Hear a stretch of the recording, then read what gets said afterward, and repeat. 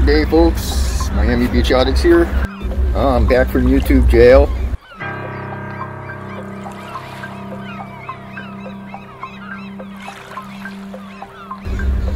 After 3 weeks of not being able to upload anything, now they're letting me, so I have an update for you on a previous story. It's an update on the video that got me into the jail.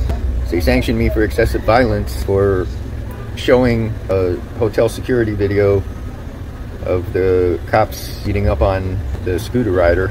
Today, the state attorney announced that the charges against 3 of the officers would be upgraded to felonies. The 2 Perez's are now being charged with aggravated battery rather than simple battery after the medical records for Crudup were obtained by the state attorney's office, and the extent of the injuries warranted it. Part of this may have to do with the fact that both Crudup and the other guy that they attacked for shooting video rejected the offer that the city gave them.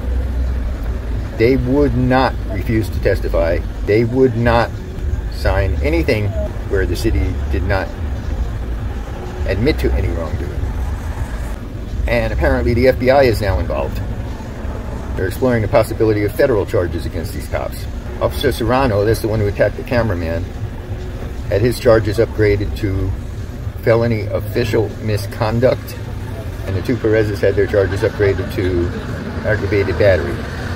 And the state's attorney also is supposedly exploring charges against several other officers involved. There's a link to the Channel 10 article about it, which doesn't mention the FBI involvement, but it does state that the charges are being upgraded against 3. Hopefully State Attorney Rundle will do a little more of this and now start prosecuting some other excessive force incidents among the Miami Beach police. I have tried to get the body cam video for the attempted live stream that wound up getting put up static on my other channel, Miami Beach Accountability. Everyone go over there and subscribe if you haven't already. I've got links in the description to the Channel 10 story and to my other channel, and I'll post a pinned comment with those as well. We're trying to get the body cam footage from the officers involved in the body slam of the passenger of the flipped Mercedes. That I'm sure will be sent to the state attorney's office as well, and hopefully she'll do something about that one. Because the guy they body slammed and arrested wrongfully is a doctor.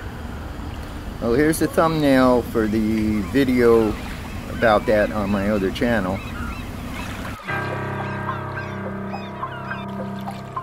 This is Miami Beach Audits. I'm out of here. I'll see you on the next one. Remember to like, share, subscribe, hit that bell notification, both here and to my Miami Beach Accountability channel. And leave a comment in the comment section because it helps the algorithm.